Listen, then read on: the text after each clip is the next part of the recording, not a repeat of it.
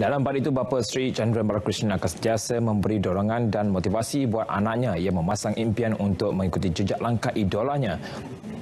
Juara luncur ais berirama Sukan Olimpik musim sejuk 2010 dari Korea Selatan, Kim Yuna untuk bergelar juara Olimpik satu hari nanti.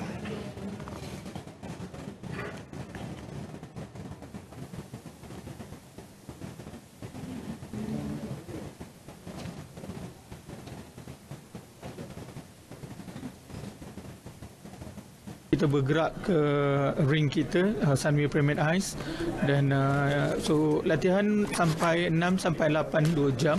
Selepas tu dia kena pergi ke sekolah. So kita try the last 1.5 years. Dia memang committed, dia memang minat dan dia really dia punya idola adalah Yuna Kim, pemenang pingat emas Sukan Olimpik musim sejuk 2010 dan juga 2014 pemenang perak pingat. So idola dia memang Yuna Kim, dan setiap hari dia akan tengok YouTube dia punya style, dia punya ni. So that's why saya percaya very difficult to say berapa how she want to go in the achieve, tapi dengan komitmen daripada ibu dia dan really follow up dengan dia, saya percaya dia boleh bergerak. Skater in Winter Olympic 2026 Milan, Italy.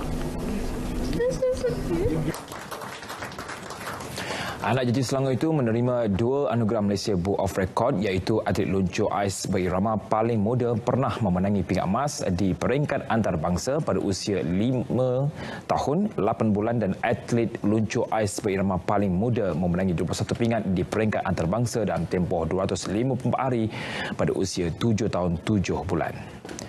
Sri juga turut menerima anugerah Asia Book of Record sebagai atlet paling muda memenangi 28 pingat di peringkat Asia dalam tempoh 334 hari pada usia 7 tahun 7 bulan.